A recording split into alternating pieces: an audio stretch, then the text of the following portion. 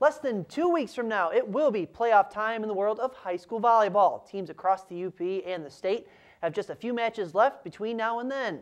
Two teams from the Great Northern Conference battled in Marquette as the Vedettes hosted Gladstone. In the first set, Gladstone serving, Courtney McGovern sets up Hunter Vidala on the other side, and, well, there's no stopping that. Give Vidala credit for a kill on the play.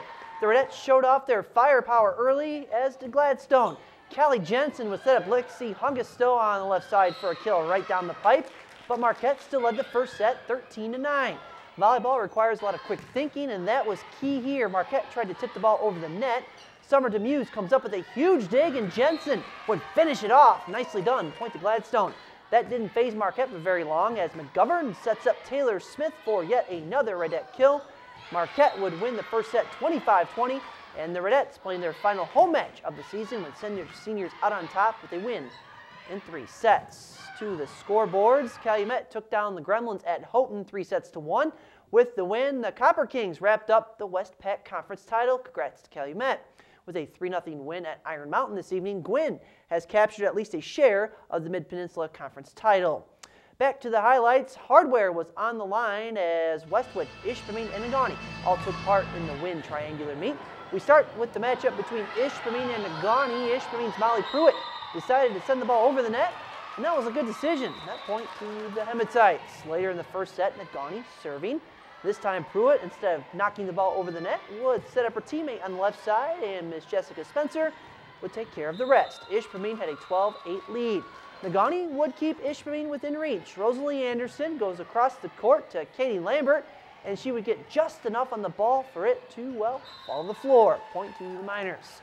Now serving, here's Negaunee's Rosalie Anderson. And you know what? Sometimes it's nice to get a little help and be a little lucky as she gets it there from the net. Credit her with the ace, and Negaunee would go on to win the match over Ishpeming 3-1. Negaunee also battled against Westwood in the first game of the triangular. Negaunee and Westwood played the first match, and the Miners moved off to a good start thanks to Emily Locken being very aggressive at the net. The great play continued for Negaunee early. Jada Johnson gets credit there for the ace. Negaunee would cruise out to an early 3-0 advantage. And the Miners weren't done quite yet.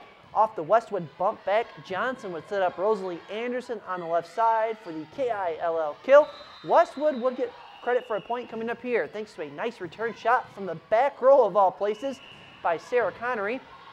In the end, Negaunee would win the match in 3 sets over Westwood, so the Miners went 2-0, and they are your Win Meet champs, winning the trophy for the first time since 2010. Congrats to the Miners. In the other game at the triangular, Ishpeming defeated Westwood in 4 sets to salvage a split. In other scores on the hardwood, Forest Park and Kingsford each picked up a 3-0 win over their opponents, West Iron County and Escanaba.